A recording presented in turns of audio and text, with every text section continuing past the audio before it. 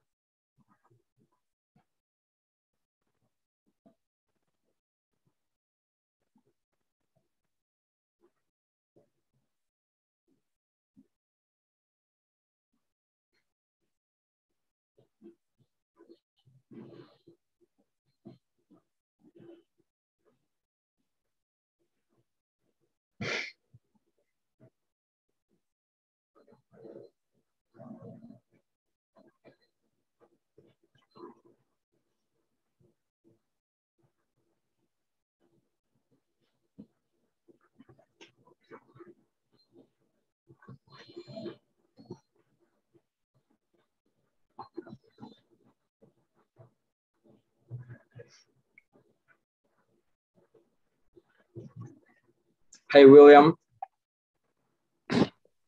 Hello.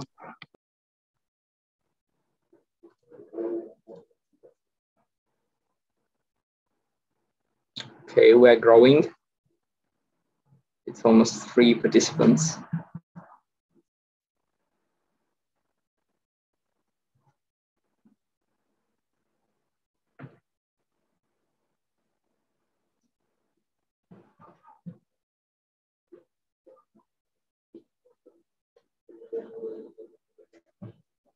How are you doing, guys?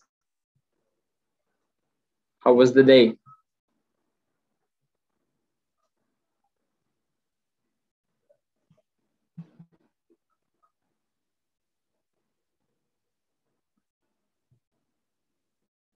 I assume the day was pretty tight and difficult since everybody is on mute.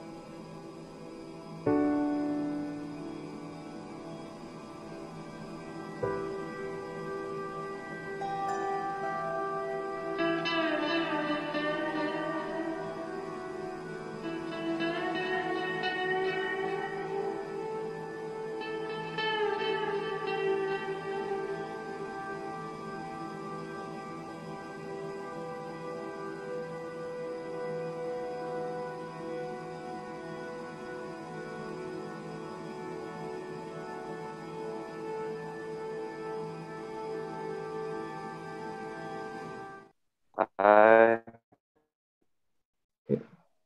How many students do we still need to wait? Think about 5. Like it's only half of us. Okay, let's wait for maybe 2-3 minutes more and then we'll start. Tell me, how was your day, guys? I heard that you had the classes before this one. So Yeah. are you ready for another one? Yeah, we have another class. Okay, that's great. What did you study?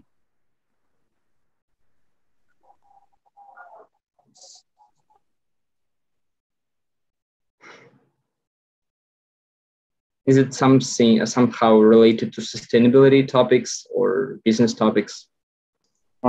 It's a marketing topic. Marketing one. Okay, that's interesting. Do you have any specification inside the marketing, or you learn the general marketing, maybe digital marketing? So it was a seminar actually. So in Indonesia, there's like a seminar in the last stages of college, the university. Yes. That's interesting. Yeah, marketing is a really hot topic right now, especially because of the social media and other things. You have to promote your goods and services. Okay, I think we can slightly start.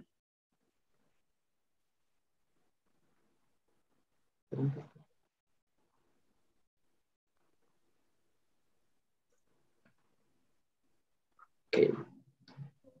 So do you guys see the screen right now? Is it everything good with the picture? I can see it. That's great. Okay. Yeah. Yeah, so I think we can slightly start. I hope you will enjoy this lecture as you enjoyed the previous two lectures too. Today we're going to talk about the climate change and sustainability incentives. So basically we would like to look at the current snapshot of the situation in the world. What are we doing toward the sustainability? What we are not doing? What are the constraints? We'll cover all these topics. My name is Roman Kozlov.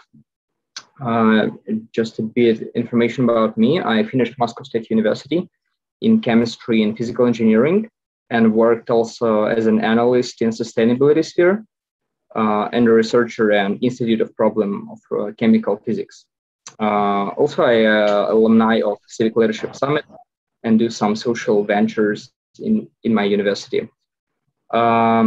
I hope you enjoyed the previous two lectures and just a brief reminder to you, feel free to stop me to ask questions, to clarify some maybe terminology, maybe some concepts that you're not familiar with, because the goal of the lecture is to make you understand what is going on right now in sustainability sphere. Just let's do a quick warm up. Write down in the chat your expectation about the lecture, what you would like to do, to understand, to know. Let's spend a couple of minutes on this. Would be very interesting to hear from you.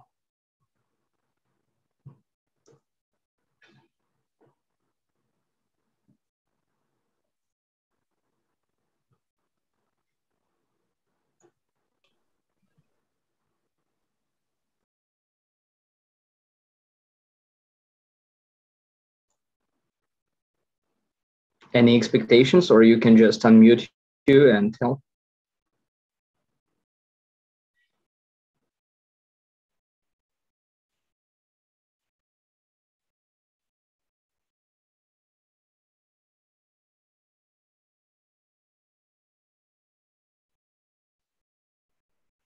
And by the way, could somebody tell what was the most insightful moment from the previous lecture, maybe the first one lecture?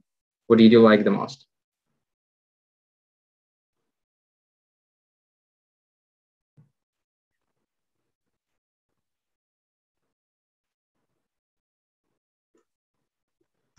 Okay, I will write down.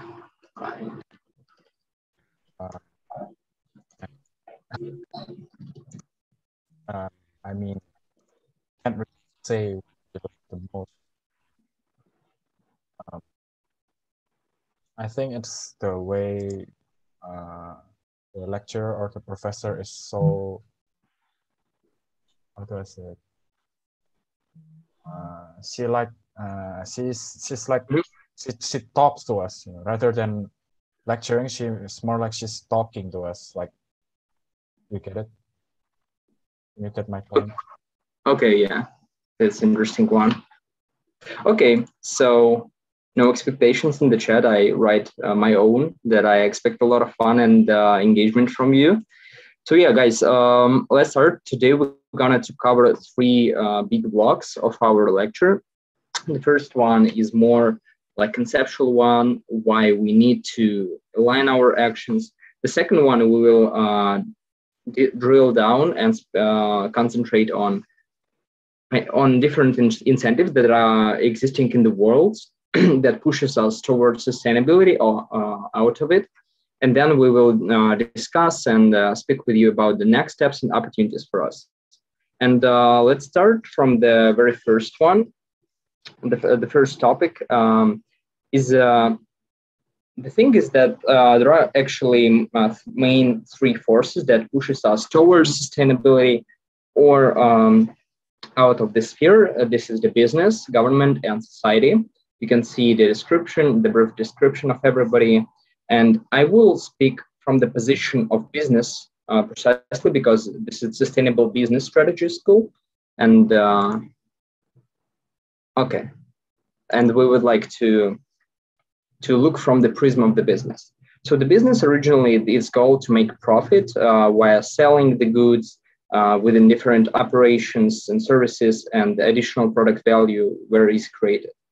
And the product is to narrow the gap between the necessity of the society, of industries, and the business producers. So business is a major driver, a major driving force in sustainability, since it possesses a lot of assets influencing both environmental, economical, and social part of all over the world.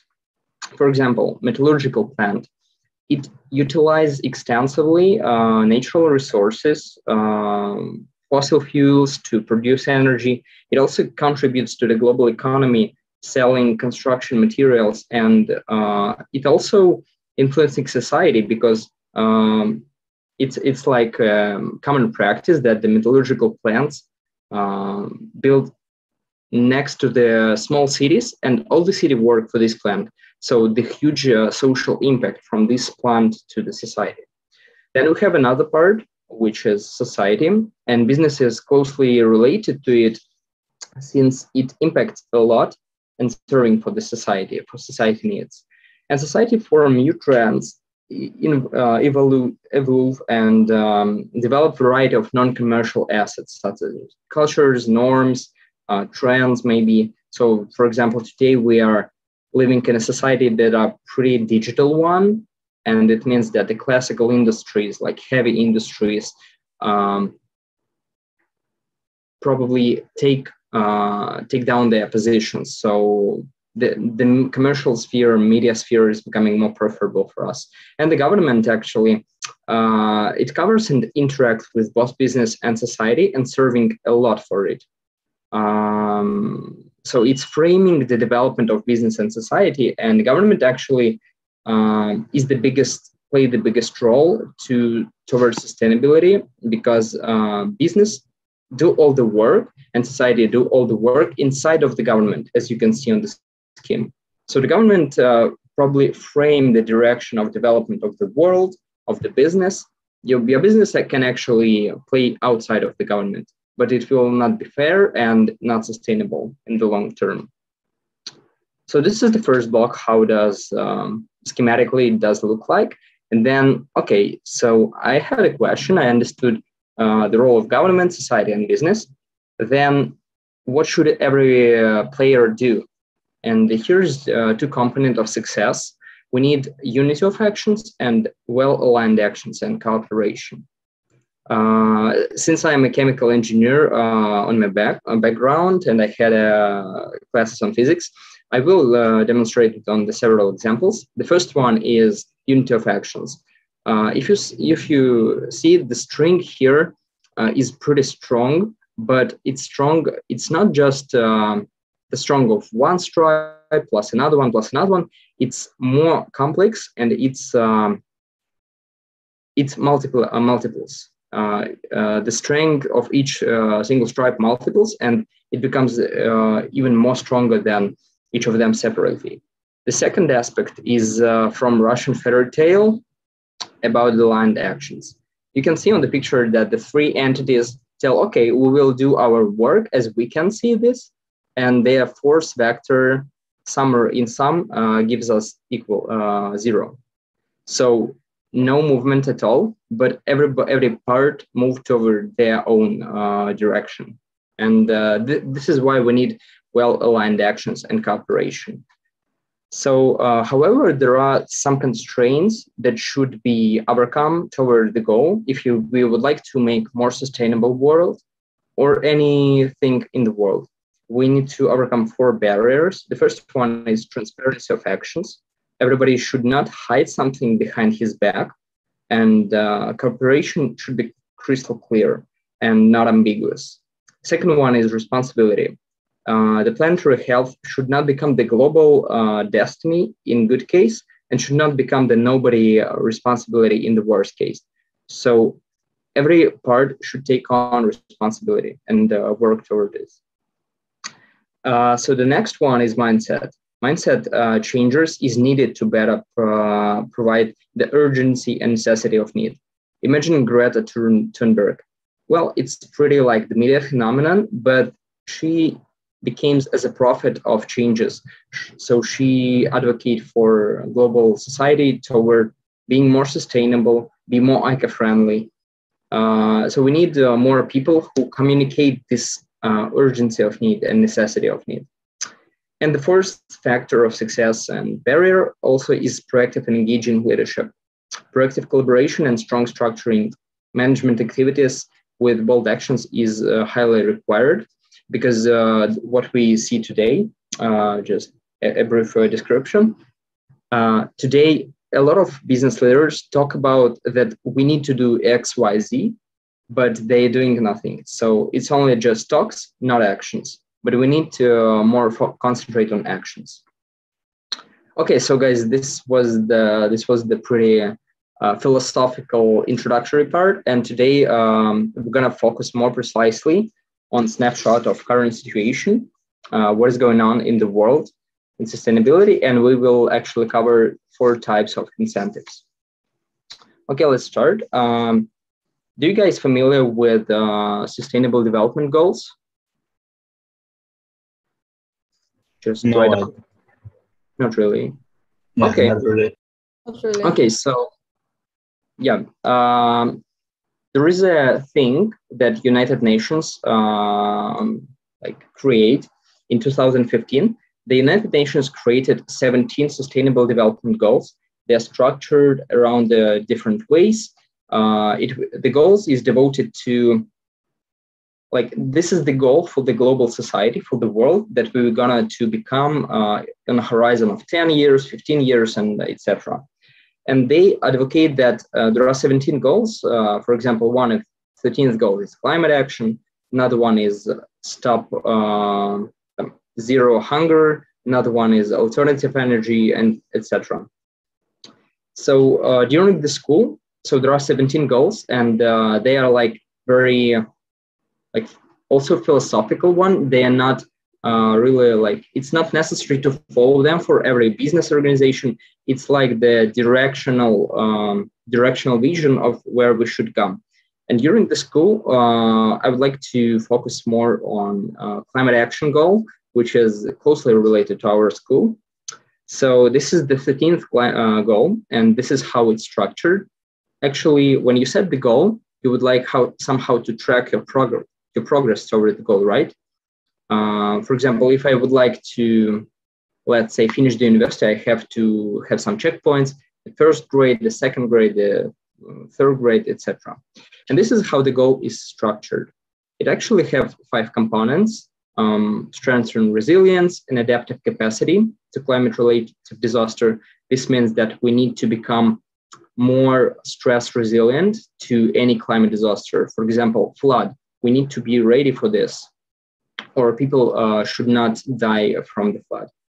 The second one is integrate climate change measures into policy and planning. This means that the communication of the governments should then go down and transform into some laws, regulations, and other things. The third one is build knowledge and capacity to meet climate change. And this is closely related to our school. It basically means that we need to educate people on how to be sustainable, how to meet climate changes, and how to work with it. The fourth one is implement the United Nations Framework Convention on Climate Change. And it's all about the financing the activities, as you can see on the right side. And the last one is promote mechanism to raise capacity for planning and management. It means that we need to help promote the sustainability incentives in developing countries, maybe in Africa, maybe in other things.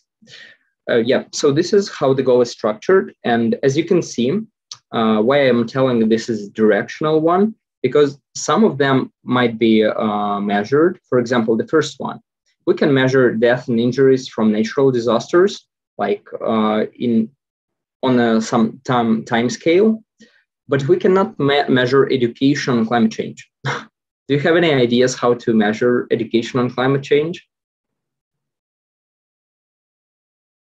In what units? What is the methodology might be?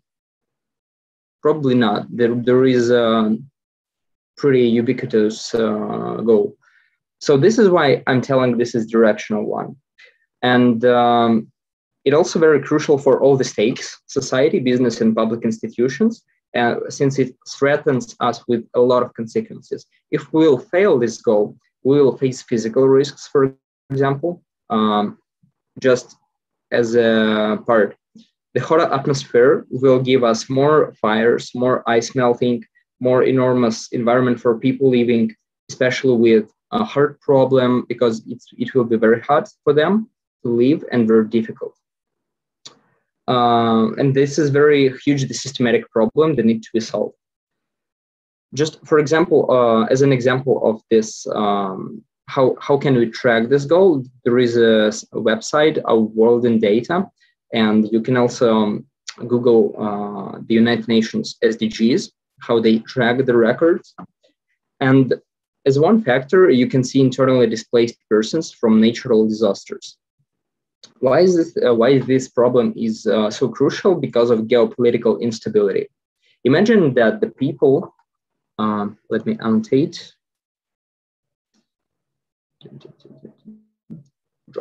Imagine the people, you know probably that this is the equator of Earth, and this is the most hot area in the world. Imagine that it becoming more hotter, and the more regions here becoming more hotter as well. So the people will outflow from this toward more northern parts, because the weather will be more affordable for them. And this phenomenon called climate migration, what does it mean essentially? Is that people from the middle, from the equator regions will move toward the Europe, driven by conflicts, by heat and other things. And it will influence toward the global instability, because probably the people in Nordic countries would not appreciate so much, so big inflow of migration into their country, because the cultural borders will be shuffling and other things will happen. So this is just like an example of what might become. Okay, and how can I just give me a second to remove this annotation? Did you see actually the annotation? Yes, I can see. Okay, do you guys have some questions so far? No, I don't. Okay, let's move forward. What is going on today? Imagine that we are somewhere in this tipping point and we have a lot of options. The worst option for us, the option of global atmosphere heating. So the first option, if we will not do anything. So we say, okay, this is just fake problem. We'll work as we worked. This is business as usual scenario. No climate policies implemented. No technologies implemented. And we will heat up to 5 degrees increase in temperature average in the world. But this is the problem of average. If we're talking about the average, it means that in some region it will be heating up to 10 degrees. In some it will be heating up to 2 degrees. The insanely big difference. So if for example, this summer was very hot in Moscow, plus 33 degrees Celsius, and it was extremely hot in the city. If you don't have the conditioner, it was very difficult to live. and we might face more and more such severe disasters in future. And this is really bad because it disrupts economy, people life, and other things. What else? What are the other options that we can do? We have the current policies that will try to bring us more less than 3 degrees, but it's even more right now because this is the data for 2020 or 2019. And we also have the ambition to 2 degrees, 1.5 degrees. And I would tell that 1.5 degrees is completely unachievable right now because it was a research when it was suggested that today we have already experienced a temperature increase average in the world by 1.1 degrees. So we have only 0.4 degrees to meet this goal, and it's completely unachievable. Another interesting thing is that if we will, for example, let me annotate again. Another example is that we'll say, okay, there is no climate policies, we don't need this, and we will move on this trajectory, okay? And then suddenly at this point, we realize that it's pretty hot in the world, and we faced a lot of physical risks, floods, volcanoes, fires, and we say, okay, we need to decrease the temperature. We need to go something here or there. You see this huge, firstly increase and then abruptly going down.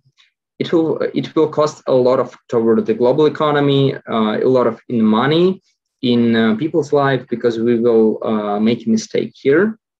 So this is why a lot of business leaders, politicians discuss now which attempt we should go for. Do you have any questions on this slide? Maybe some question about the policies, trajectories?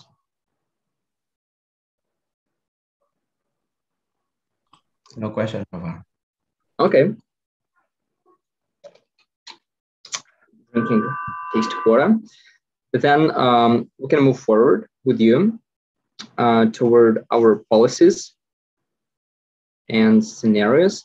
Okay, so basically we looked at the retrospective, what is going on right now. Now we understand that firstly we need to do some policies toward this 1.5 degree pathway or 2 degree pathway. Okay, so how can we do this? Now we're going to discuss the measures. How can we achieve those things? And actually there are 4 types of incentives. This is the 3 that I would suggest you. This is not exhaustive. There might be some other things that not come to here, but I bring all the brightest initiatives that demonstrate you what is the world ambition towards sustainability. Okay, so there are 4 of them. Financial, which means that we imply some financial implications toward businesses, companies, some fares, taxes, and other things.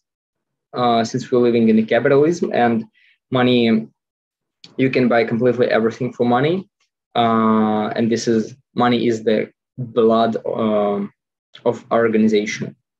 You understand? If you mean the organization is a mechanism and money it's blood, the financial impact on its blood. Then you have the regulatory. This is it comes usually from the government, how they regulate and frame business development, business direction, and other things. Then you have informational one, because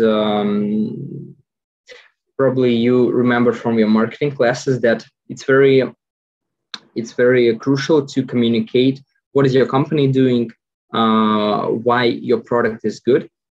It works also for sustainability sphere. How can you communicate to your customer, to the global society, that your company becoming more green, that you're doing the right steps and actions. And then you have some volunteering companies. They usually volunteering incentives, which raise usually from companies, company associations, and non-government organizations. For example, As a taxes and charges, a bright example is carbon tax, subsidies and investments. You also have when the government, different governments might subsidize the electricity from renewable energy sources and make the cost parity between the electricity from traditional sources, from the coal, from the oil, and from the wind turbine, for example. Then you have the trading schemes. It also disrupt carbon emission things. It's like the carbon market when you trade your quotes and volume of carbon emitted toward the atmosphere with different entities. For example, my business can sell, we produced 100 megatons of CO2, and we have a right to emit 120. So I can sell 20 to another party. Then you have in regulator, we have operations and product initiatives. Operations, it means that the government framed the direction of how business should operate, how it should be decarbonized, at what stages and other things. And in product, it will be also a lecture from Ekaterina about the eco design, and she'll probably give you a more holistic outlook into this.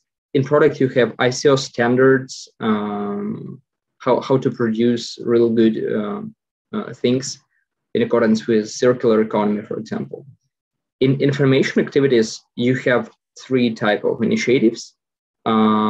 Certification, it's eco-labeling. For example, you come to the store and you would like to understand which, let's say, which milk should I buy? This milk is with eco-labeling. This is with not. Which one should I prefer if I would like to make the world more sustainable? Then you have the data gathering is usually comes from academical institutions, and they describe you how to align measurements and other things to unify the data. Then the disclosure principles, this is more for investors. And in volunteering, this is pretty interesting and holistic thing. We will discuss it later. Okay, so now this is the executive summary of the policy that I would like to go through with you. We will discuss in details every of them. Do you have any maybe preliminary questions on these incentives? Maybe some not understandable terminology. This is also a very interesting thing that I mentioned the financial incentives, and actually they are the most powerful one by 2 reasons. The first, we live in a world of capitalism where the money is like the real blood of organization, and they are valued a lot. And secondly, market-based approaches threatens the company profitability. This is why the companies should pay attention to it.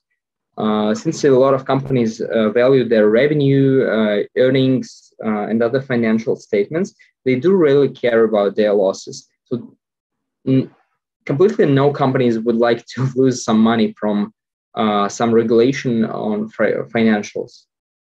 And they took a tight consideration to it. Okay, let's firstly start. We'll start from financial incentives with you. And as a bright and I would say unique example, we would look into the European Green Deal. Have you ever heard about this one? Maybe you did you hear it, Antonios? Not yet. Not yet. Okay. Does anybody hear about this thing? Okay. It was just interesting. So in brief, this is the first ecosystematic roadmap from European Commission to achieve climate neutral European continent by 2015. And as you can see on the slide, on the picture on the right hand side, there are a lot of directions of action that they would like to do. Transition to circular economy, financing this transition, sustainable transport, farm to fork, a lot of activities with different goals. And this summer was pretty unique period when the European Commission published a lot of roadmaps of how they would like to implement those farm to fork strategy, for example. What is more is why I'm saying this as ecosystematic, because it involves all 4 types of initiatives that we discussed with you: financial, regulatory, informational, and volunteering. They are all involved inside. Government and private financing via European Investment Plan. This is the trait of this initiative, when the government not only financing it, but it also attract capital from private institutions, from businesses, from credit and banking organizations, and other things. As I said, the main goal is to achieve climate neutral continent by 2015 and take the leading helm in this. What is more about this program? So it also lays, so the basis of this program is CO2 regulation, which is built on Paris agreements. We'll discuss it a little bit after. Yeah, but the key thing also here is that it has ambiguous business impact, since it supports large-scale transformation, but this transformation may shrink the number of market players, while flourishing the biggest and the strongest one. Just as an example, imagine I would like to start up my own cement plant, because it will be a lot of construction in the country, and I am starting it. And there is an established biggest player. So both the player and my plant need to be carbon neutral or something close to this. And at the very beginning of the business, it will cost a lot for me, because I don't have really established business processes comparing with the biggest player. And it will be more difficult for me to flourish in this atmosphere. So it disrupted a bit competitive advantage of the companies. I would like to briefly describe every of the aspect that is involved in this company. The first one is biodiversity. So the plan is that European Union countries, they would like to treat 30% of lands and seas that are in the European Union. So take them under the safe environment, to look after them, to remediate maybe. Then we have farm to fork, and this is one of the pillars of this European Green Deal. This is all about sustainable food system. Just a brief step left. With existing trends on global world population, and with, excuse me? Okay, yeah, so with the current trend and trajectory of global population growth and existing food systems, how we grow it, how we cultivate the cultures, how we distribute it, we are not going to feed really 10 billion of people by 2050. And this is why farm to fork is very crucial here, because it re-engineer all this food system in European Union, from domestic and local production, using fertilizer, to using new agricultural things, to reduce the risks of chemicals pollution and pesticides, then organic farming and sustainable food labeling.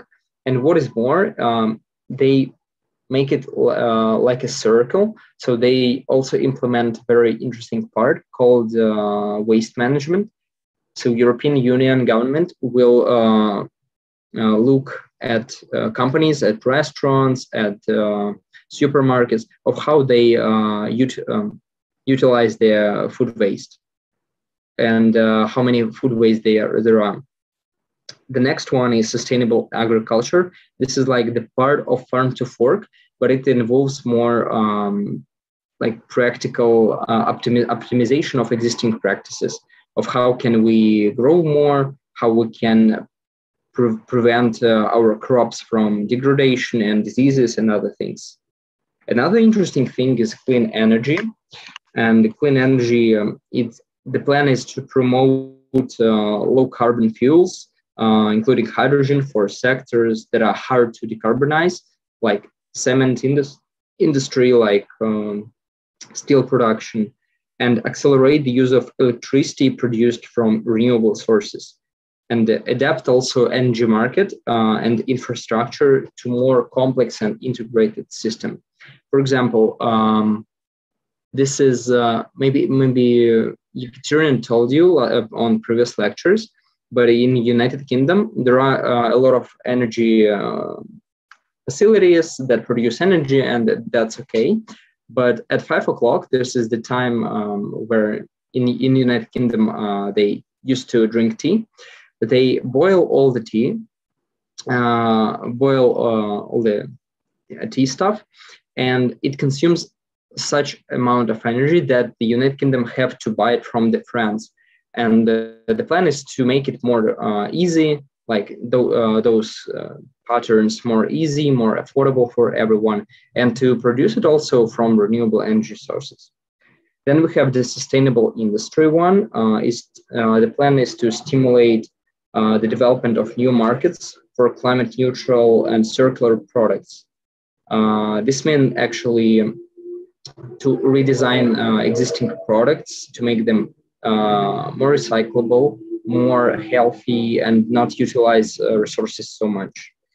Then we have the building plan. It's all about we need to promote renewable energy supply for efficient building, circularity in construction materials, and also implement some digital projects. For example, we will build, the ambition is to build maybe some solar panels on top of the roof to partially supply the building with energy, or to produce materials with that will accumulate all the heat in winter, and it will be also cool in summer inside the building. But then the very interesting thing here is sustainable mobility. It's all about the electric vehicle, the mobility as a service platforms, about automated mobility and smart traffic management systems. So since European is pretty, it's not so big comparing to Russia, because for me, it's easy to compare it to my country.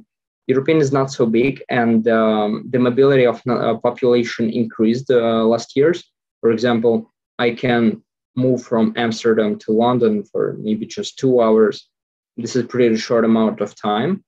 And the government think, how can we make it more sustainable? Because if you're taking the plane, it emits a lot of CO2 into the atmosphere. So how can we reduce it? And then some initiatives on pollution, on chemicals, and other things. Yeah, very seems like very giant goal, and this is, if they will not achieve 100% of it, it is still a very good push toward the global sustainability. So the question is how they will pay for it, where will the money come from? And this is the very like simple scheme of how this will be financed. So basically, this European Green Deal mobilizing at least 1 trillion euros of sustainable investment over the next decade. A greater share of spending on climate projects and environmental actions come from the European budget, which you can see here. It's €500 billion. And the key role here in financing also will be played by European Investment Bank.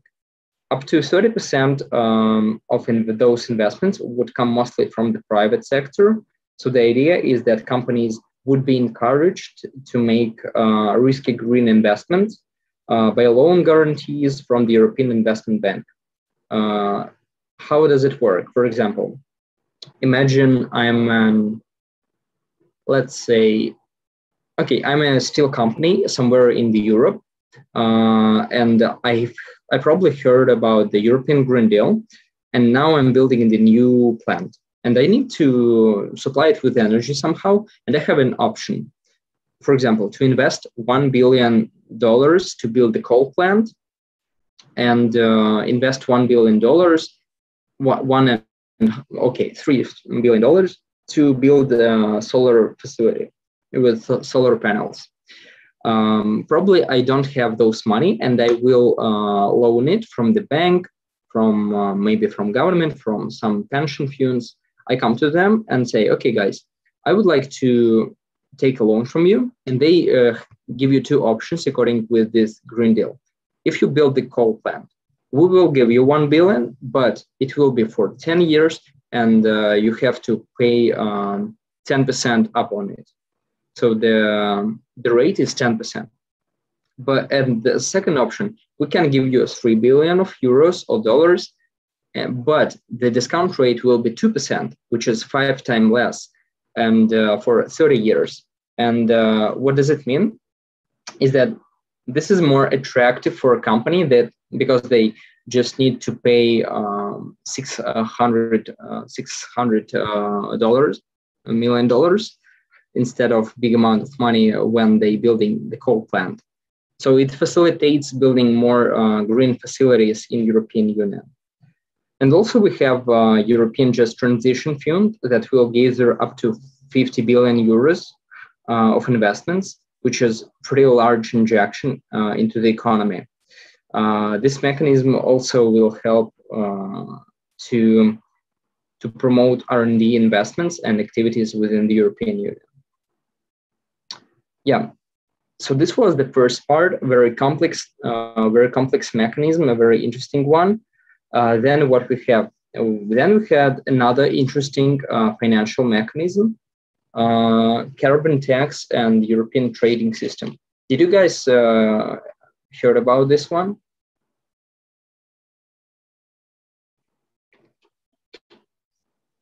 Maybe about the carbon tax? Not really. Oh, sorry, what? A carbon tax? Yeah, carbon tax. No, I don't think so. Okay. I thought it was carbon free. Oh, yes.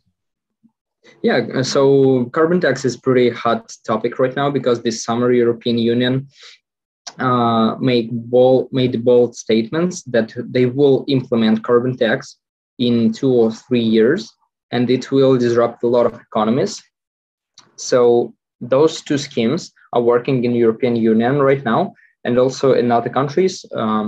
As I remember, China and Canada, they do have something similar to those systems, and also Australia. So yeah, how does it work? The first one is European emission trading system. How does it work? It limits the greenhouse gases emission by facility. So they say, okay, your plant A, should not emit more than 280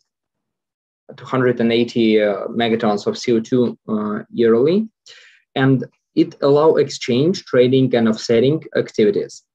Which sectors it covers? Power and heat generation, energy-intensive industries such as oil and gas production, mineral production, metal production, and other things, and also aviation. Just as an example, how does it work? Imagine plant A, they produce 300 megatons of CO2, and plant B 270. So the first plant have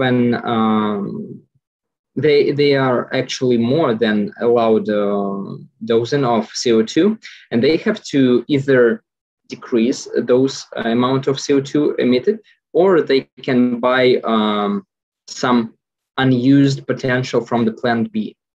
So it means that they can buy 10 metric tons of CO2 from plant B, and somehow they need to decrease their carbon footprint by 10 megatons. And they can do it by offsetting. Offsetting is basically buying those certificates, investing in other projects in other countries and other things. This is one thing. So the key takeaway from this system is that it limits the amount of emissions by facility from one facility, and then it works. While the carbon tax is a bit difficult, a bit different. It usually set the price for each greenhouse gas metric ton per product and per operation activities. This is very direct and transparent and apply for sectors not covered in European ETS. Okay, but you also can see that if you look at the country profile, you have the pretty big discrepancy in prices. For example, in Poland, you will pay less than €1 per 1 metric ton. And in Sweden, you will pay as much as €110. This is insane amount. And this means that Poland, for example, let's say transportation company will not pay anything for this excess of CO2 emission, while the Sweden company will pay a lot for these emissions. This is open question how we can harmonize it, but this is how does it work internally. And also European Union announced that it will work externally toward another countries. For example, trading with Russia. Yeah, this is a very hard example. Russia usually sells oil and gas products, metals, and other things to European. And how does it carbon tax will apply to Russian trading schemes? For example, I have a plant that produce metal from coal combustion, from oil and gas. Then we use not really clean technologies, and we have the steel with a pretty big and pretty much carbon footprint. And at the same time, we have the plant in European Union with pretty low carbon footprint. Imagine Russia sells its steel to European Union, and on European border, they say, okay, guys, your steel is pretty intensive in carbon footprint. And it means that you have to pay premium because it's not very sustainable, it's not very green. You have to pay premium. And the amount of those premium is high because the company will think, okay, why should we pay for other products another money? So we will actually lose our profit just because we would like to sell it to Europe. And so this is two options for the company, just pay those money or to use this money to decarbonize its production. But it's not pretty fair because it's pretty short in just 2 or 3 years, and it will disrupt a lot of economies. I also read the research on different estimations. Russia will lose up to 15% of its money from trading with different countries, with European Union, only by carbon tax, which is an insane amount of money. And here, guys, I would like to make a brief break and to think with you. What do you think? What are the advantages and disadvantages of each of the system? What are the open questions that need to be addressed? Let's spend, let's say, up to 7 minutes on this breakout, and then we'll move forward. You can annotate on the screen or write down in comments in chat, or just you can unmute yourself and say something, discuss.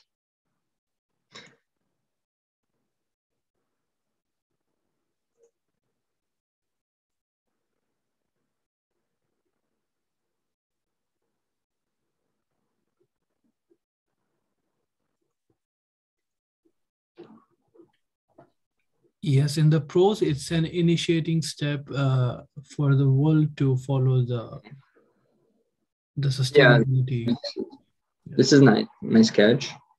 Yeah. This is true, Hazim. Thank you. Any other ideas? What might be the disadvantages of those systems? I think the cons is, I think it's hindered the economic growth of several countries, especially the small countries. And exactly. I think in order to keep the low emissions and use sustainable energy, you need to grow your economy at the same time. I think you need both at the same time. Yeah. Yeah, exactly. This is a very nice catch. Thank you for it. This is a big disadvantage because the countries with not major economies, like not European countries, not American countries, they don't have established manufacturing, but they also have to pay premium to in other countries because they're just selling their goods. It's a very big disadvantage of it because it's increasing inequality in the business sector and in the world. Okay, any other ideas?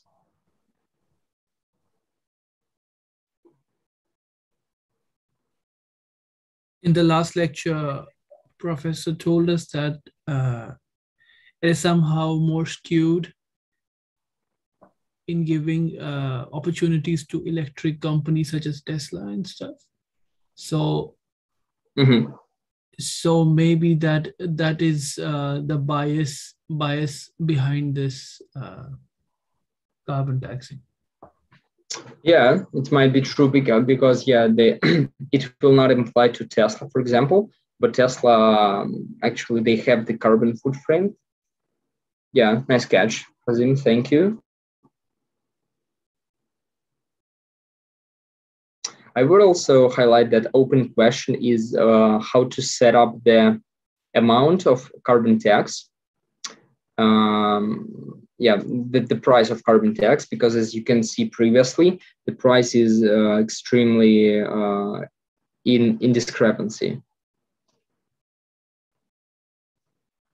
And one more thing also, like the takeaway from this thing, if you will look at ETS, European Trading System scheme, it fixes the amount of CO2 emitted by one facility, while the carbon tax don't do this. Because in carbon tax, if you have money, you can say, okay, I have money, I will just produce as I produced previously, but we'll just pay some premium on this. Especially if you are located somewhere in Poland, you say, okay, this is not the very big amount of money, I will do this. And it does not actually decrease amount of carbon in the atmosphere.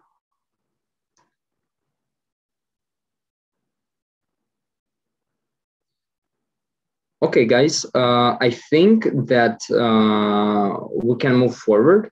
And before moving forward, before describing regulatory incentives and three others, I would suggest you to make, let's say, 7-minute break.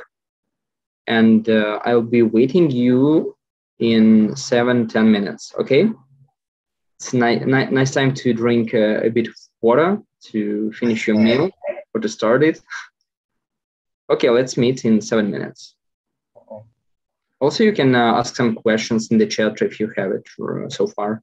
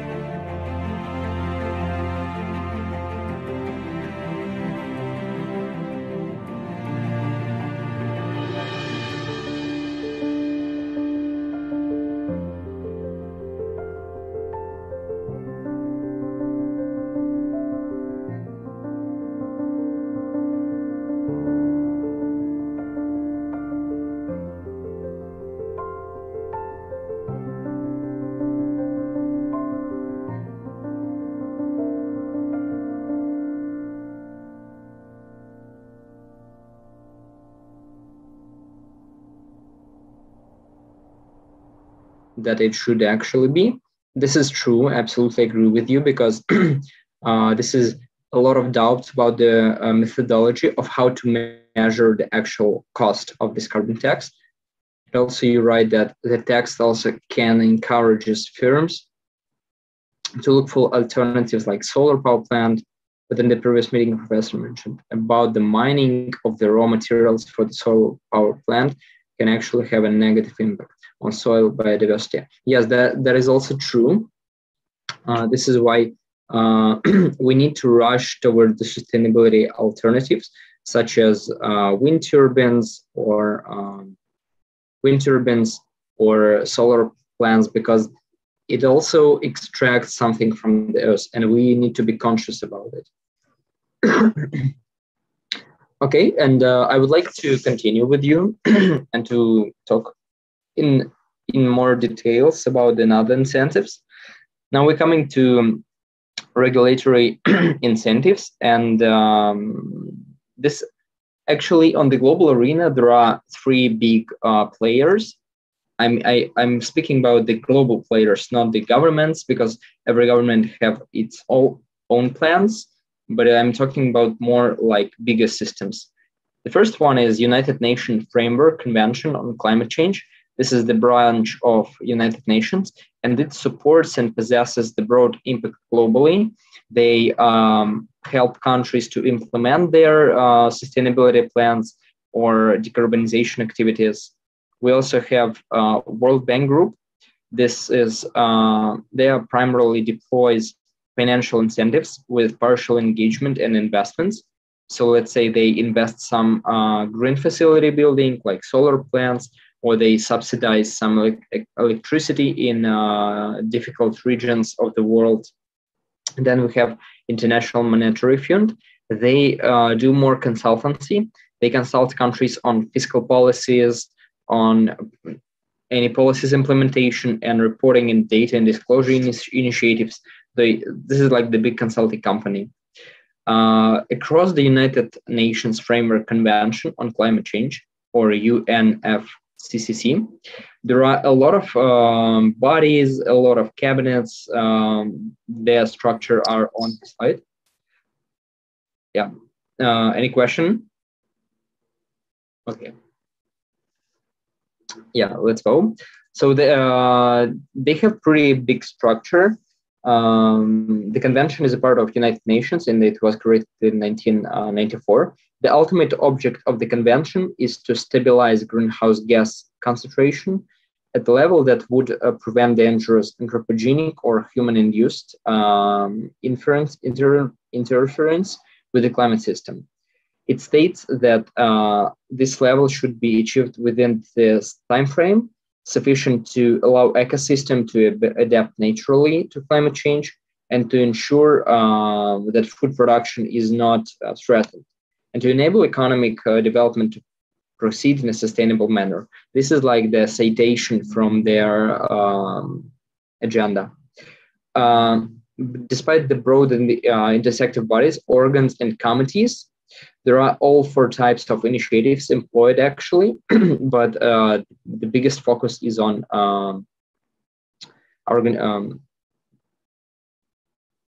the biggest focus is the policy is on regulation policies. The most interesting initiatives are listed on the slide, and the scope of work done is huge actually by the moment. They have a subsidiary body for scientific and technological advice that consults on scientific and technological matters related to carbon emissions. They do have a subsidiary body for implementation that help companies and assess the perspectiveness of implementation of some projects and other things. At the same time, so this is the biggest initiative that we have in the world. As a next step of it, we have as a first step, I would say, that they created, it was the Kyoto Protocol. So the Kyoto Protocol was the first trial attempt to limit global warming and greenhouse gases emission. It was created in 1997. It accounts for different greenhouse gases and consult on how to reduce them. But the key takeaways from this, we have the mechanism involved in this. We have the international emission trading, joint implementation, and clean development mechanism. What does it mean, international emission trading? It was like a transaction log, something like European trading system, but globally, that the countries, entities can sell and buy their quotes on CO2 emissions. As a result, they tested this system. They found hidden routes and channels that can lead to carbon leakages from one country to another and other things. they have also joint implementation mechanism. It helps to develop carbon reduction projects in developed countries. So in existing countries, I'm sorry. Yeah, and how it helped, it developed a large-scale projects inside the countries, such as power plants, maybe some new fuel station. But at the same time, they found out some dummy projects, like how countries can cheat on each other and other things. And they also have clean development mechanism. It allows a country, firm, or individual to implement a project that reduce or remove emission in developing countries and earn these emissions credits. So you can actually buy some carbon credits from another country, and it means that you invest, for example, in some projects in Africa or in Asia and other things. And it helps how it contributes to the world. It promotes technology transfer and knowledge sharing across the countries. At the same time, it lead to carbon leakage, because what is carbon leakage is when your firm does not reduce your carbon footprint, but it buys carbon credits from another countries for and investing in other projects. Yeah, so a great effort. We learned a lot of lessons from it. As a result, unfortunately, less than 20% of ratified countries meet their goals. And unfortunately, at the same time, or as a good lesson for us, the large part of greenhouse gases emission reduction were done via carbon credits. This is when, like I told you previously, when you buy credits from another project or another country. So you're not actually reduce your carbon footprint. Then what came next? Then we had Paris Agreement. Paris Agreement, this is pretty interesting thing for us. This is what probably a lot of people heard of. The goal is to limit global warming to below 2 degrees or 1.5 degrees.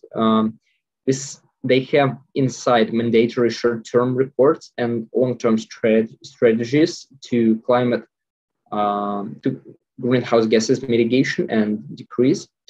And also Paris Agreements provides a framework for financial, technical, and capacity building. So it provides you guidelines on how to implement something, how to decrease your carbon footprint as a country, as an industry, and other things. And they also are designing enhanced transparency framework. This is like the platform globally with access from every country that you can check, is it going good or is it going bad? And this is, as a self-explanatory, you can see the data for how does it work right now. You can see that a lot of countries does not do anything. So we have only one green area with just one country doing any effort toward the sustainability. What about Russia? You have a big gray chunk here, and this is critically insufficient. Now it's going somewhere to more insufficient because Russia. This data were gathered before Russia announced its carbon greenhouse gases mitigation plan. Now we have it, but it's still insufficient. Okay, what is more about Paris Agreement? They unlock 100 billion of climate financing, 30% of which are expected from the private sector. More specifically, a brief highlights of Paris Agreements, how they contribute toward the world. So climate action can produce up to $26 trillion globally in economic benefits. Sorry, which is pretty big. How they will produce it by building new facilities. New businesses like hydrogen businesses, maybe maybe solar plants and other things. It also had the big impact into the labor force, because according to plans, Paris Agreement will create up to 24 million of new jobs and 24 million of new employment places. This sounds like a pretty good alternative. Well, some of the jobs will shrink due to maybe some facilities closure. Okay, you close coal plant, and some people lose their job, but they also working on how to re-educate those people, how to re-educate them and to allocate them into modern industries such as like solar technologies. At the same time, climate-related disasters cost nearly $2.3 trillion over the past 2 decades. If you're comparing the numbers, the benefits from Paris Agreement implementation overweight the threats and costs from the climate disasters. And about the Paris Agreement, there is also a very interesting thing from the investor side.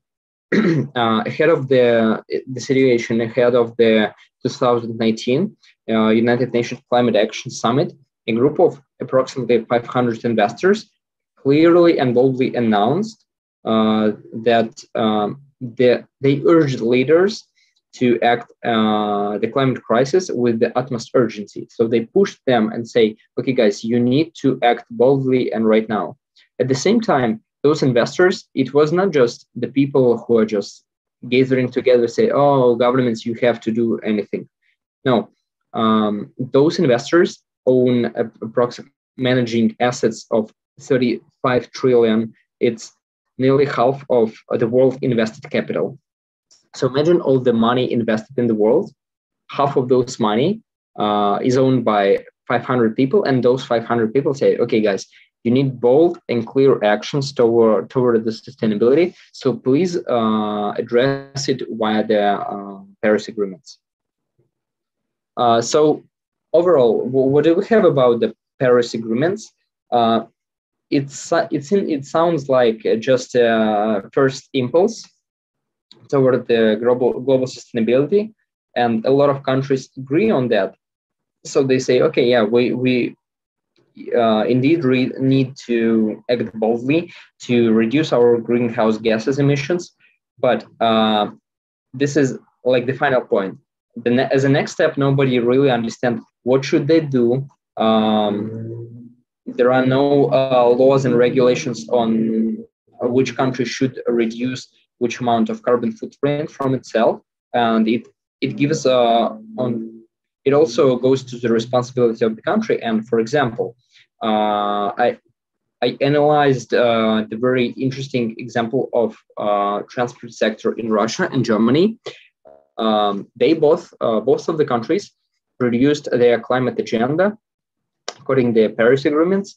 In transportation sector, the ambition of Russia is 7 times less than Germany. So when, for example, Germany tells we would like to reduce carbon footprint from our transportation sector by X times, Russia is saying that it's 7 times less. So it's completely nothing. And it means that it might be everywhere in the world. So one country just might say, okay, it will be very costly for us. It will be very difficult. So we will write down just something and it will work.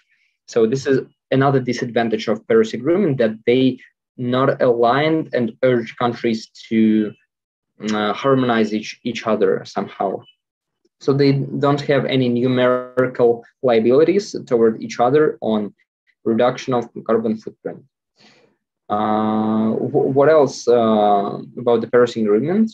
Yeah, at the same time, they involve a lot of people, a lot of society attraction, and this is pretty still hot topic right now. Okay, we talked with you about the regulatory incentives. Then we're coming to informational one. And talking about the informational is basically reporting activities. Reporting standards are inconsistent right now and may vary by country, institution, and industry. what is the reporting standards? What does it mean? Basically, a reporting standard is the major feedback loop, providing the real information from the company, from the country, from the city, what they are doing, what is their performance, and they provide those information to the private sector, to the public sector. And the key interest here lay within the investors, because as an investor, I would like to understand in which company should I invest my money, whether it's sustainable company, not sustainable. As an investor, I would not invest in, let's say, coal plant, because in a long-term perspective, it will not give me any money, or it will, in the worst case, take my money from me. Yeah. So this is why reporting standard is really crucial, and they vary by obligatory degree. So are they voluntary, like from the initiative from NGO, or they are mandatory from the governmental source? They vary by guidance depth level. So some reporting standards just tell you directionally that, okay, just guys, tell to the investors about this, this, and this. And another depth level is when you have strict standards and guidelines. Okay, so for example, in mining industry, you need to communicate about your water use, about your electricity use, about soil degradation. You have to provide concentration of different minerals in the soil. This is very like deep level of guidance. And also they vary by source of issuance or authority who emit those principles.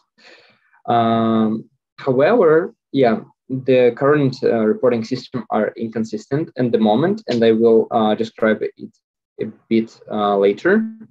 Now, so key question: why do investors seek for high ESG rating? Because the companies.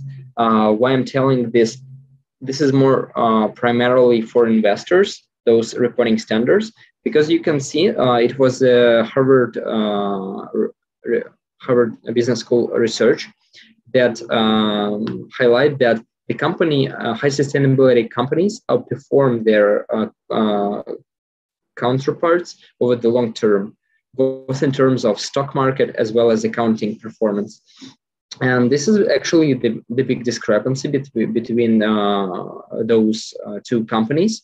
So it means that now investors look into the ESG rating of companies.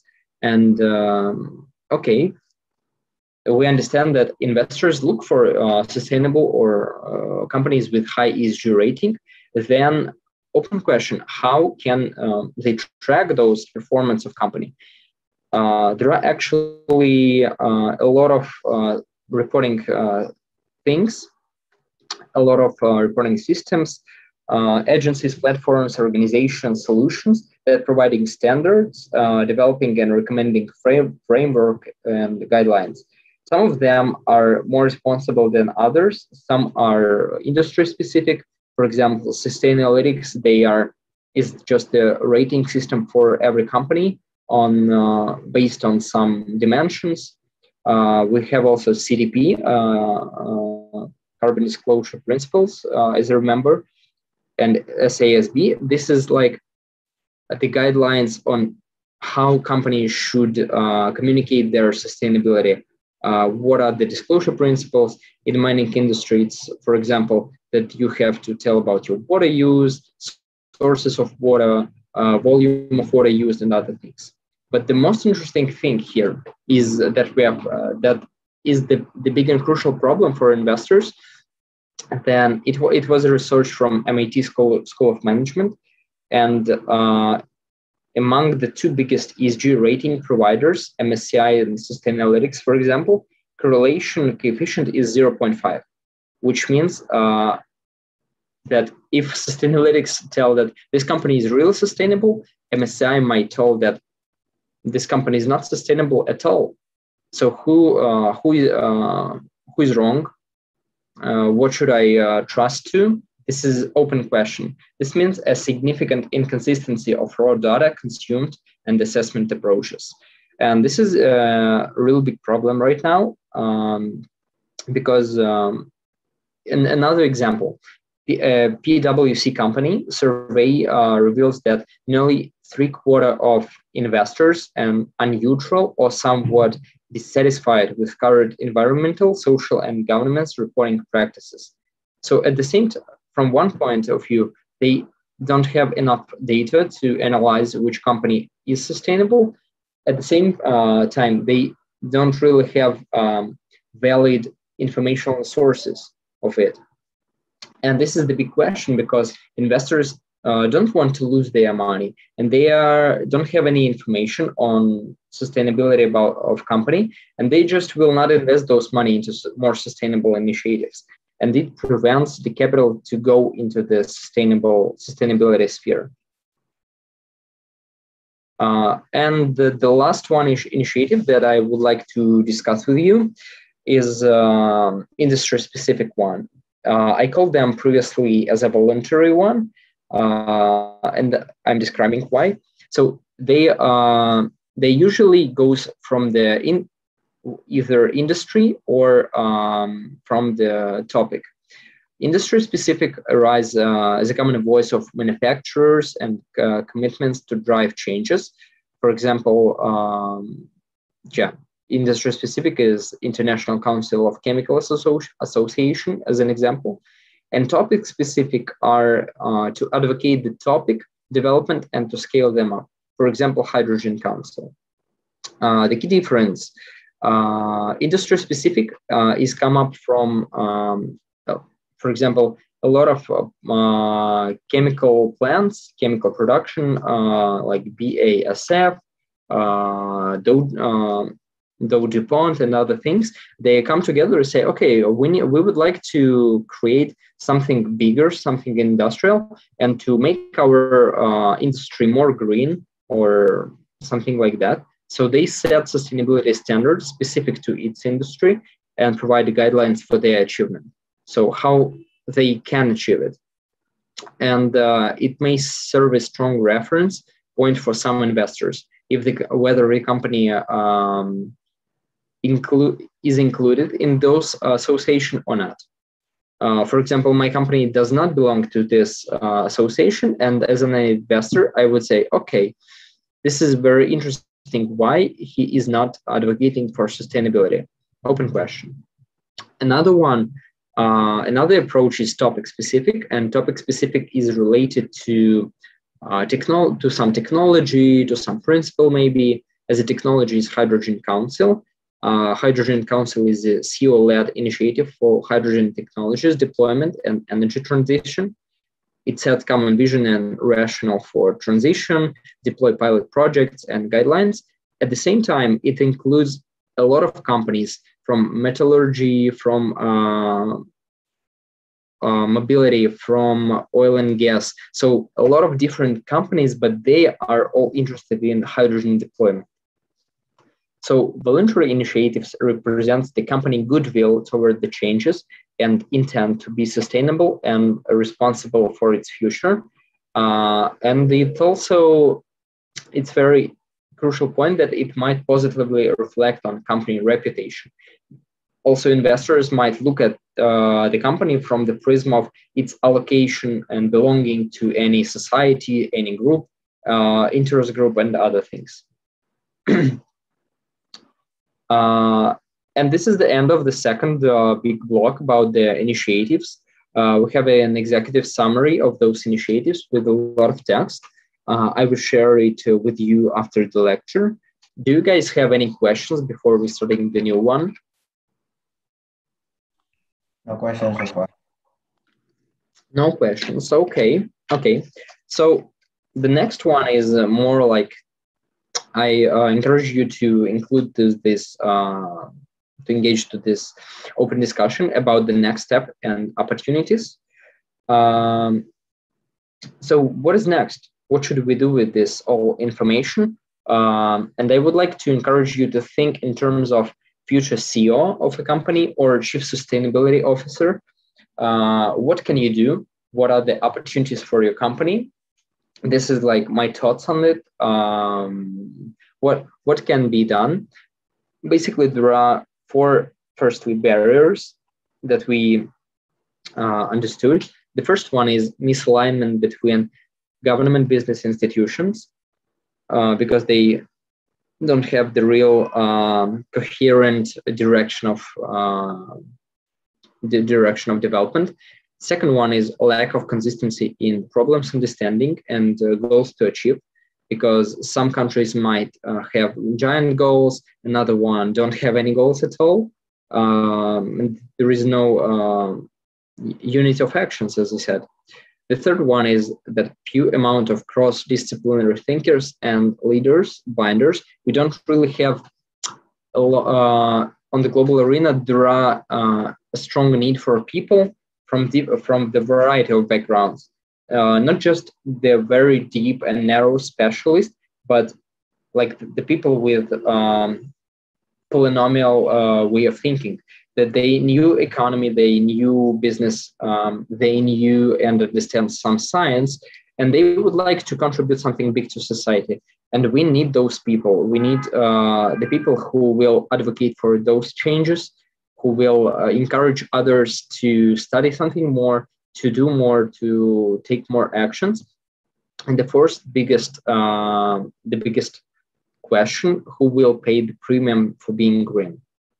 And those barriers reveal in front of us potential areas of moving. The first one is about understanding sustainability, understanding what does it mean. So sustainability is not being green just because it's good. It's not a very utopic thing. Like, okay, guys, let's be green. Don't be brown, or don't be bad. Firstly, we need the concise taxonomy and goals understanding and strong rationale for changes, because business will not transform just because it's good. They need clear rational, economical one, long-term, short-term, why they need those changes, because they will not invest money just for fun. Another opportunity is that lack of transparency stops proactive actions and produce concerns. It prevents us from actions, those misalignments, misunderstandings of different actions, and disclosure of goals and actions. As you remember, case from investor reporting, it stops people from going toward the sustainability. And the third opportunity window is that sustainability transformation is not a pro bono. So who should pay for it? We need more clear allocation of roles, responsibilities in line with capacity for changes. So the question is, who should pay for this sustainability transformation? Should I pay as a civil citizen of my country? Should the government pay for it? Should the business pay for it? We need to really allocate these roles and responsibilities clearly and boldly. And we also need a better capital allocation and asset management to prevent investors from investing in real traditional energy sources or carbon negative projects. Carbon negative projects. And we need also to more invest in research and development activities. So what are the opportunities for every stakes that I would like to synthesize from this lecture? On my opinion, for business, there are 4 opportunities. C-level should understand the need of changes. They need to develop green technologies to foster them. The unity, they have to be unified under the association, like in an example with Hydrogen Council. And they need to come to government and to take into the dialogue with them to develop our world. Another thing for government opportunities is that they need to grow their own policymakers with relevant background to facilitate fruitful cooperation. They need to have a dialogue to incentivize optimization, and they need transparency of action and suggestion to collaborate. Because if the government will not allocate capital clearly, I would not probably give them money to make something more green, because I don't know where my money comes from and goes for. And for institution, for private equity, for venture capital firms, This is the firms who manage the assets, manage the cash, and invest it. They need to communicate who pays, answer, and allocate capital respectively. This is like the aftermath of the lecture. This is my thoughts. Do you guys have any questions before we starting next chapter?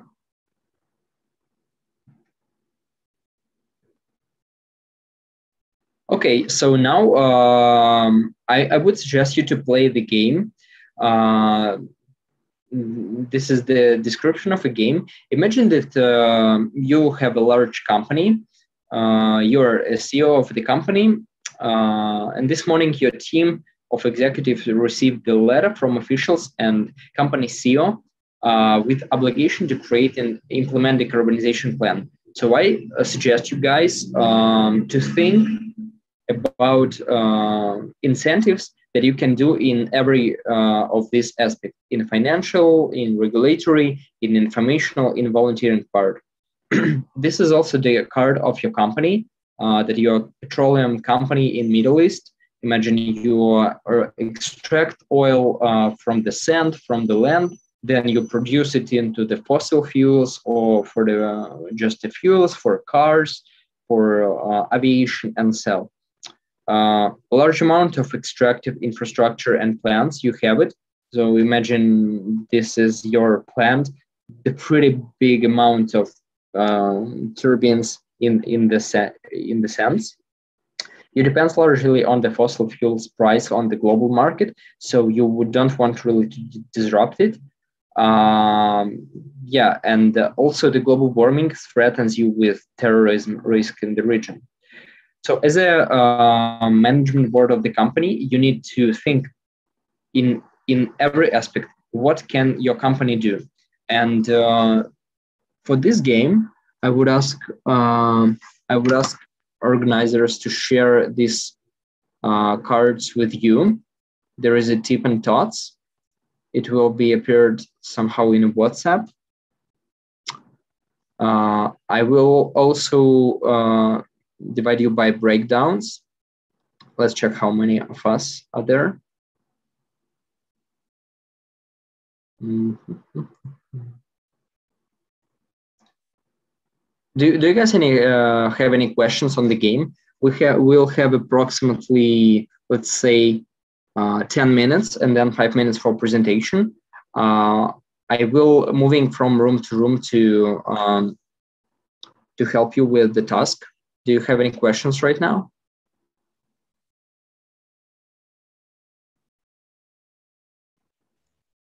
So just to clarify, so we basically get like some sort of cards and we have to like answer these 4 questions, right?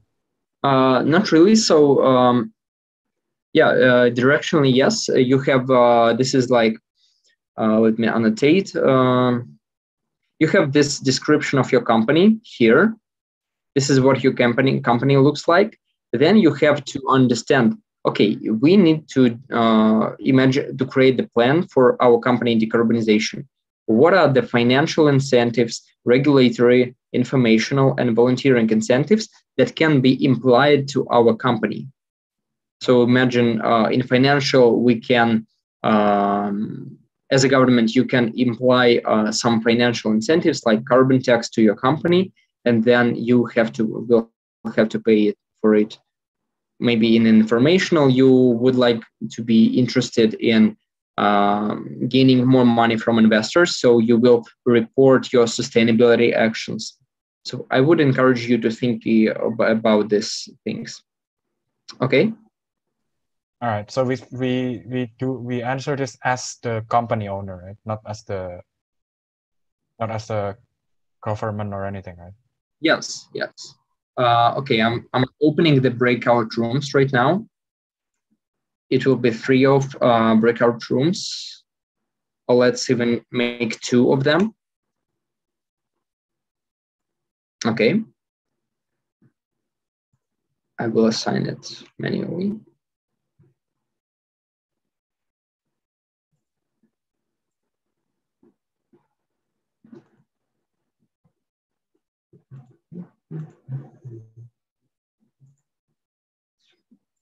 And for another one. Okay, I'm opening the rooms, guys. I encourage you to be proactive and you have 10 minutes to discuss. If you will have questions, just write them down on chat and I will be shuffling around the room.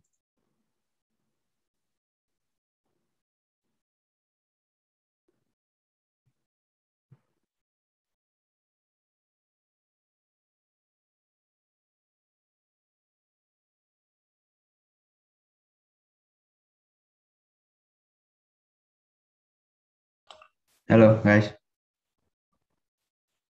Hello, guys. Hello, guys.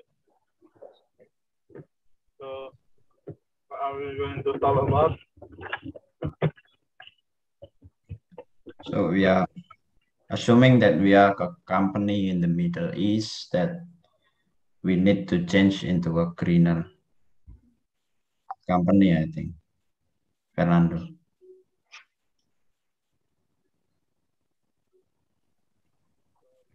The company we picked for ourselves, or is it already mentioned in the? No, from the Roman slide. Yeah. Petroleum company, right? Okay. Yeah.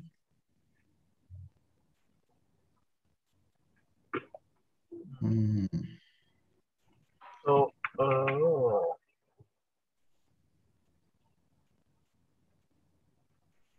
what do you think, Sandra? Do you guys have any idea about this? How oil companies can be greener? I found it difficult.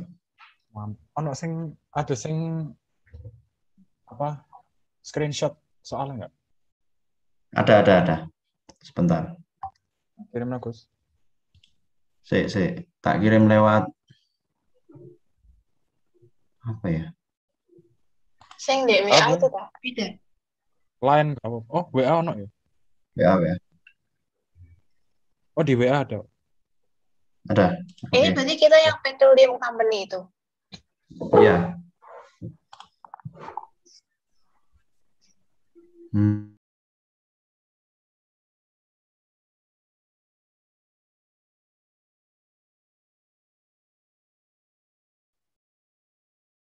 Okay, let's discuss the first question. What costs will you face due to carbon tax and how, and cap and trade system? What costs will you face due to carbon tax and cap and trade system? Yeah,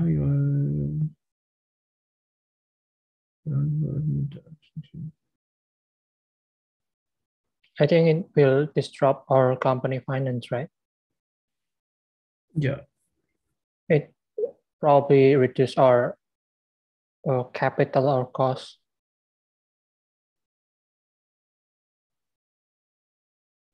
Who will finance your decarbonization and how you will approach this?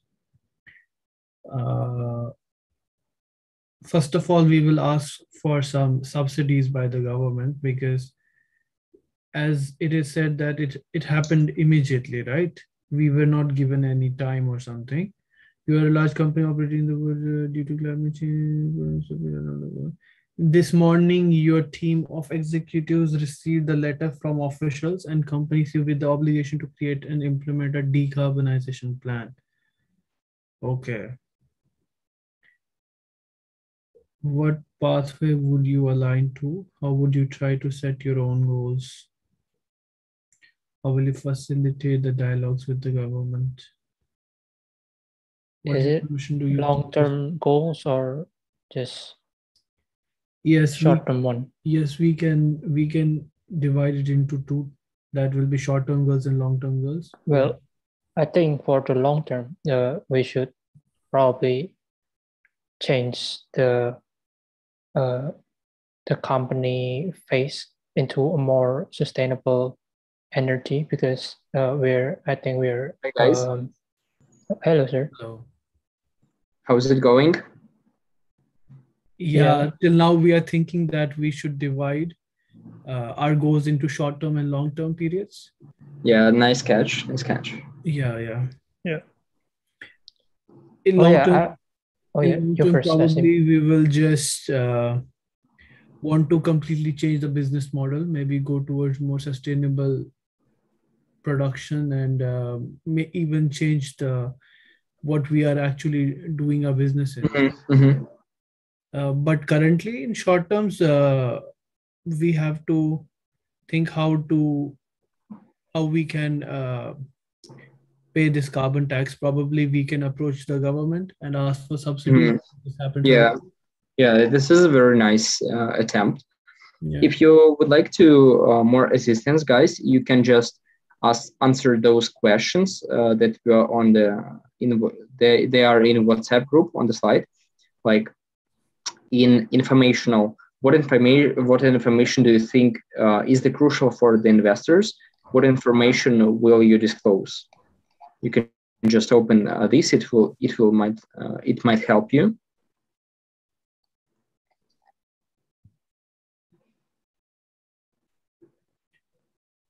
What information do you think is crucial for investor, guys? Definitely now, because of the carbon tax, we have to include that in our profit and loss account, right? In our balance sheet, we have to show that, okay, we are paying this much as a carbon tax. That is an important information that we have to disclose, right? Yep. And how will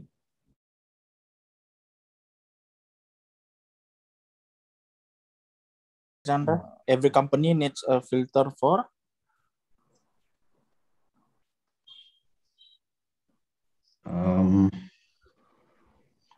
di filter buat apa tapi?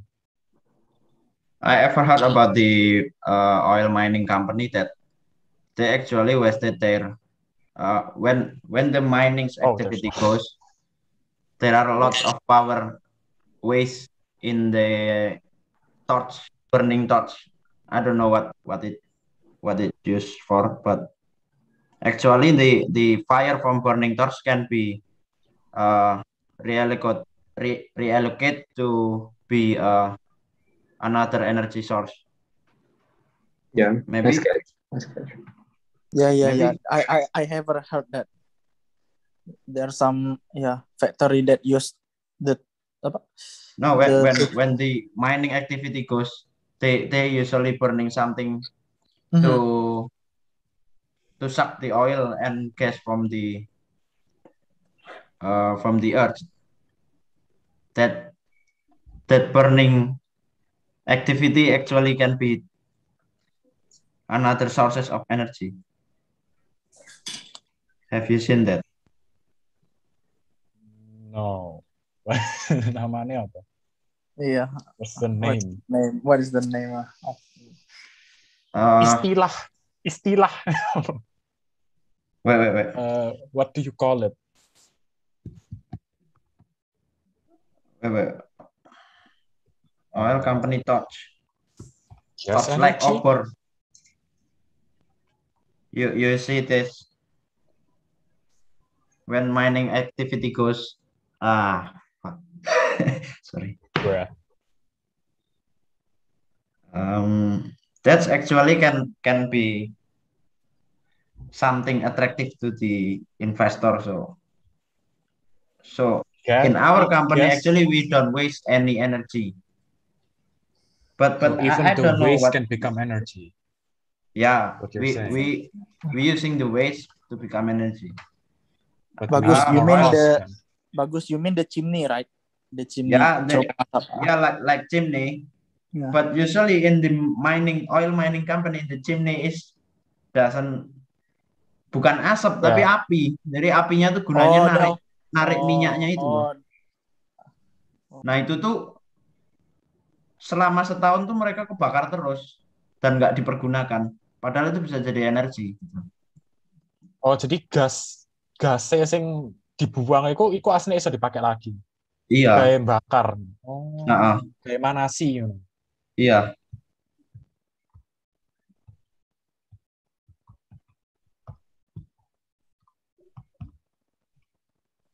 Gas fired power plant. Gas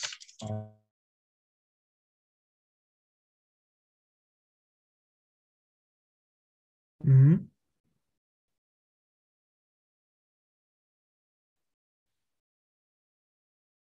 And what about how will you cooperate with other players?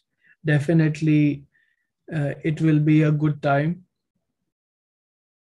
to cooperate with other sectors such as solar, of course, because China is very good in solar panels and everything. So we need to kind of create these relationship with them and set up our solar farms, and then bring them here in the Middle East, which will help us for the extraction process, right? Okay. What else do we have? Financial. What costs will you face due to carbon tax and cap? Okay. Okay. What pathways would you align to and how will you set your own goals? Yeah. How will you facilitate the dialogues with the government?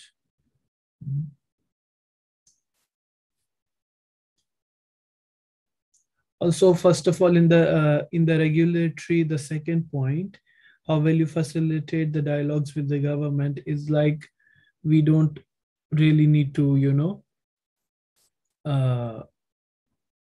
we have to understand that the whole country is actually based on the petroleum economy, right? We are not as a single company alone in this process.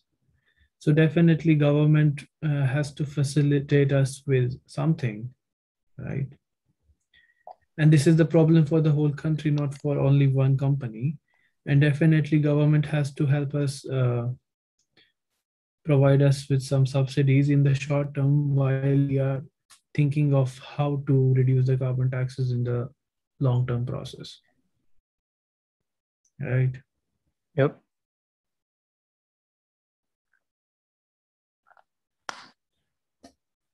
Other guys, do you want to add something?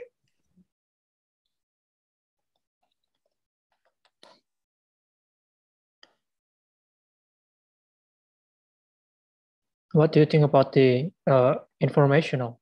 I think we could align with disclosure principles.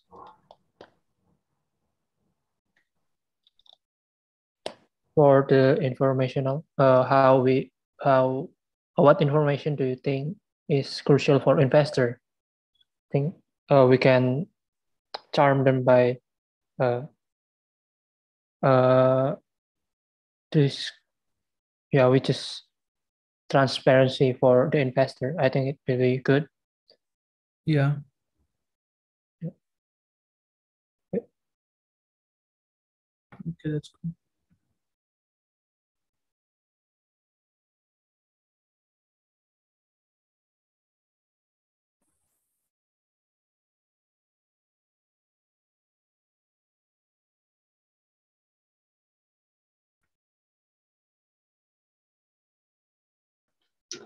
So I hope that you had a real productive discussion.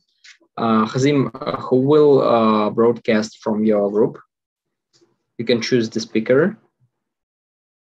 I can say. Okay, let's just wait for 30 seconds for other participants to join us.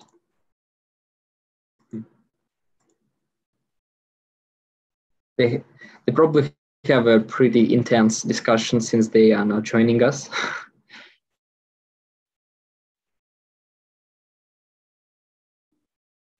Okay, they're joining. Okay, so it seems like everybody came back. I hope you had a real productive discussion, and let's share your thoughts with us. So from the second company, Hazim will start, and then we'll hear from the first group. Okay. So first of all, we decided that we should divide our plan into short-term and long-term goals, because this information, as we can see, suddenly came to us by our CEO, and now we are thinking that how we should tackle this situation. So in the short-term goals, we are thinking of approaching the government and asking for some kind of initiatives and help they can provide us with this, because first of all, Middle East is the whole country is a petroleum based economy, right? So we are not really alone in this. So definitely there's some hope that government will help us with some subsidies, and also that would be our very, very short term plan. And in the long term, we are thinking of using sustainable methods for extraction of the petroleum process, because petroleum is definitely our main business. But what we can do is to reduce some carbon footprint, and that will help us to reduce the carbon tax. We can use solar energy, solar farms.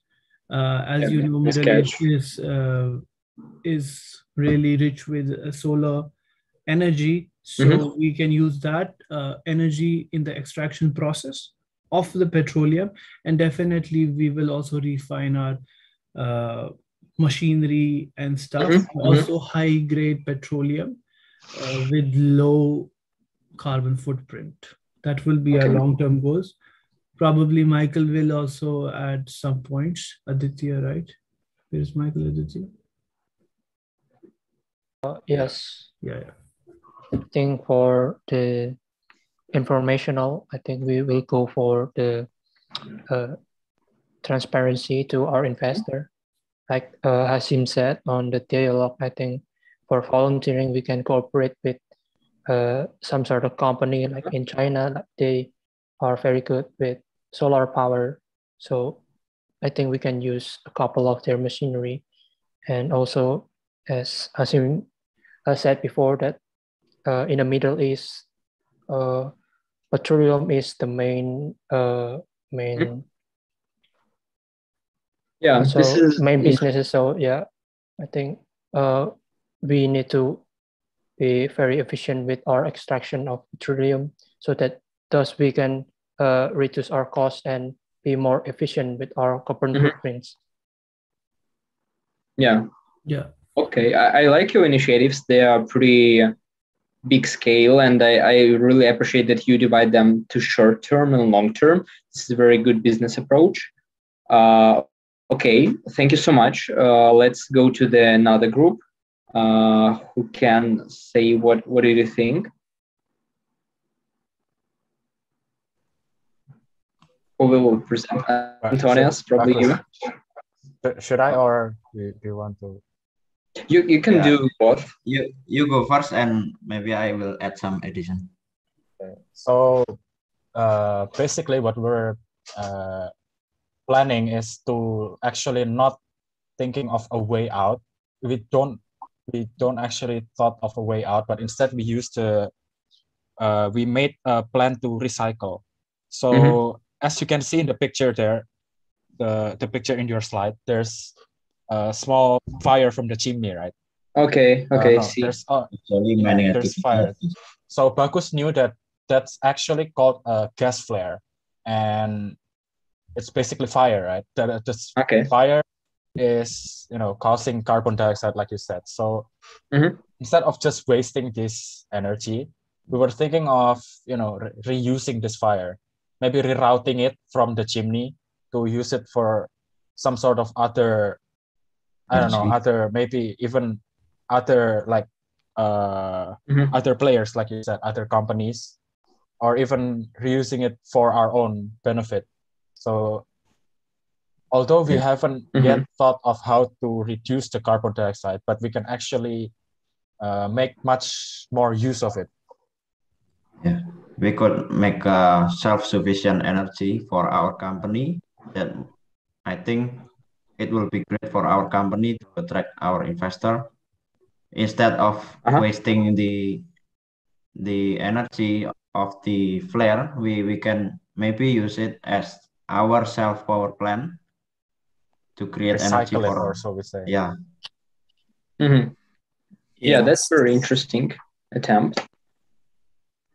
Okay, anything else? But of course, we will need more costs, right? because you know we have to reroute everything, and we have to like make the power plan for it, hire the experts, architects, since yeah. So yeah, I think for the investor, I think we should just be blatant, right? And we should just be blatant and told them what we need, what we are doing, what's our expectation. It's not 100%. It will not be 100% chance rate of success, but we're trying because it's regulatory. Yeah, that's very nice. Thank you so much for your incentives. We heard some really good thoughts and approaches. I think this is the final of our lecture. I hope you enjoyed it so much. If you will have any questions, you can reach me out in WhatsApp or just ask a questions in the group. All the materials will be sent, and I hope I wish you a good rest of the day and good luck on other lectures. Thank you so much, guys. Thank you so much. Thank you, Roman. Bye-bye. Thank you, and have a nice day. Roman. Bye-bye. Bye-bye. Have a nice day. Have a nice day too. Hi, everyone.